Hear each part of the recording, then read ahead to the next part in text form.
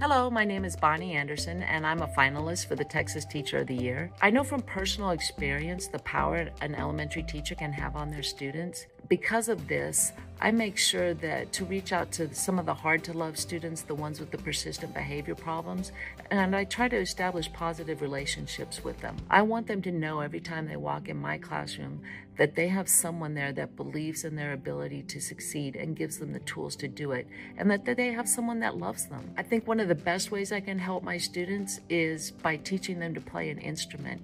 There's a lot of research, too much to ignore, that shows that learning to play an instrument has a tremendous impact on the development of a child's brain.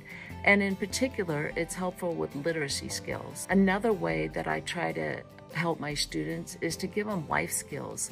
They learn skills like leadership, how to follow, improvisation, confidence, problem-solving skills.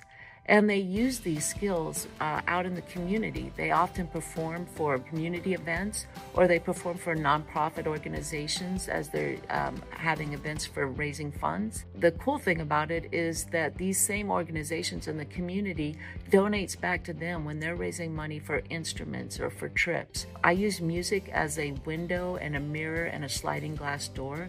It's a window into other cultures, it's a mirror into our own culture, and it's a door, a sliding glass door that students can use to walk into other cultures.